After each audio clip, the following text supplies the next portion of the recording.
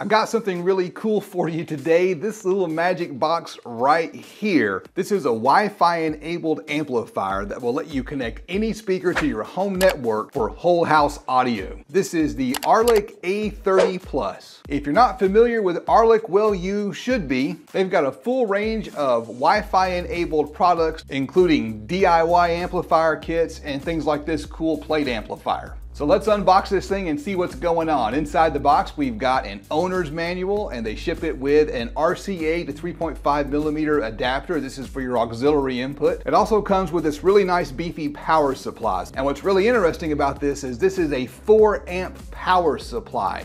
And so if you know how electricity works, this power supply is capable of delivering 72 watts. That's 4 amps multiplied by 18 volts. And that's really good news because most of these little amplifiers like this that I've tested, they don't ship with a power supply that's big enough to deliver enough juice to hit its rated amplifier power. This thing is rated 2 by 30 watts, so that's 60 watts total. Now, whether or not it'll actually do 2 by 30 watts, 60 watts total will depend entirely on how efficient the amplifier is. Hang on just a minute and we'll put it to the test. We're gonna find out if it can do its rated power. Inside the box, you got 2 antennas. There's a Wi-Fi antenna. Obviously, you need a Wi-Fi antenna for a Wi-Fi amplifier, and there's a Bluetooth antenna because it does have Bluetooth connectivity. There is a speaker connector. This is what's known as a Phoenix style connector. You plug the speaker wires in here, you tighten them down with these set screws, and then you insert the entire thing into the back of the amplifier. There's also a remote control, so you don't have to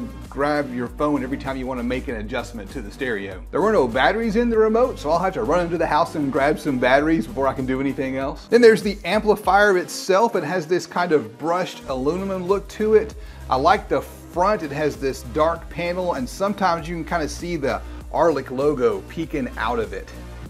I want to thank my patrons, especially $25 patrons, Dylan, Bo, and Baba. Has a nice clean look, small and subdued, which is what I like. It doesn't stand out. No one wants to look at your amplifier. They want to hear your speakers. On the back of the unit, of course, it has your power connector, the connection for the Phoenix connector. There is an auxiliary input as well as 2 USB input. There's also a LAN port. You can plug in RJ45 and wire this to your home network. There's a reset button. That's the only button on the entire device. And of course, a spot to screw in your 2 antenna. Now, before you connect this thing to the internet, you do want to plug in some speakers. It'll make some beeps and boops and stuff like that to indicate that it's ready for pairing. Now, there is a right and a wrong way to make the connections on these Phoenix connectors. You may not know that. I went ahead and connected them the wrong way so that I could show you how not to do it. Yes, you can connect them wrong, and if you do, it won't make any sound. You'll need to grab your phone and install an app on your phone. The app is called Stream. Follow the prompts to connect to the device. I'll show you how to make the connections in a little bit. We got something we want to show you first though. Once connected to the amplifier, you've got a menu of streaming services that you can use to stream directly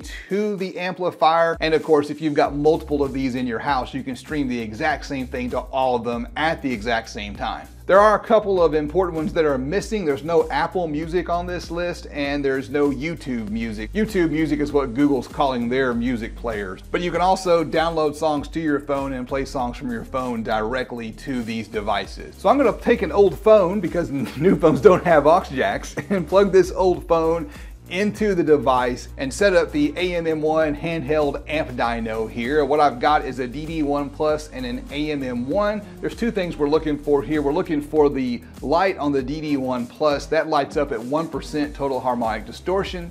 And then the light on the AMM1 lights up at clipping. Now, before we go and crank it all the way up, let's talk about what our expectations are as far as the power this thing might be able to put out. The first thing you need to remember is that the chips in these little amplifiers aren't rated based on their output power. They have a thermal rating. They're rated on the amount of heat they generate. So the power ratings on devices like this are a lot different than what you would expect in, say, a car amplifier. Virtually none of them are going to make their rated power, again, because that's a thermal rating. So if this thing will give you 20 or 25 watts, I think that's kind of a realistic number. Let's crank it up and see what we actually do get.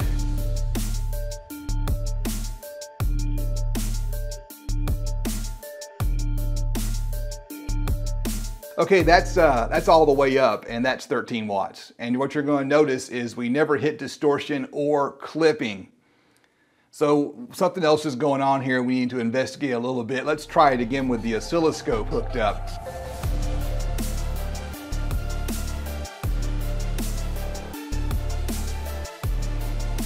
Okay, that's really good because with the scope hooked up, we got a nice clean wave. We still got the same result, only 13 watts. And I'm really happy to see that nice clean wave because a lot of these little Class D amplifiers will have some interference from their high frequency switching, and you'll see it on the wave. So there's only one thing left to consider here, and that is I might not have enough input voltage to drive the amplifier, which means the cell phone probably isn't putting out enough voltage for this amplifier to hit its peak output. And that's just something you need to be aware of whenever you're dealing with an amplifier with multiple inputs. You might get different amounts of power depending on what you're using as an input. So let's switch it over to Bluetooth and crank it up and see what we get.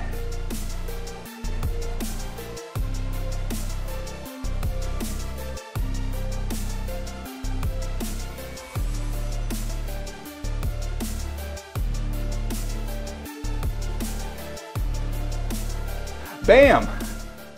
26 watts into a 4 ohm load. Now you'll notice that it's actually reading a 3.8 ohm load, which is really interesting. So I was really worried about letting the magic smoke out of this nice little amplifier, but it held up just fine. So I'm gonna give that a thumbs up to Arylic for building a nice durable machine that can actually handle this amp dyno test. And of course it didn't make the rated 30 watts of power, but that's okay because no amplifier like this ever does. Getting 26 out of 30 is actually pretty good for this particular market. Now let's see how this thing sounds.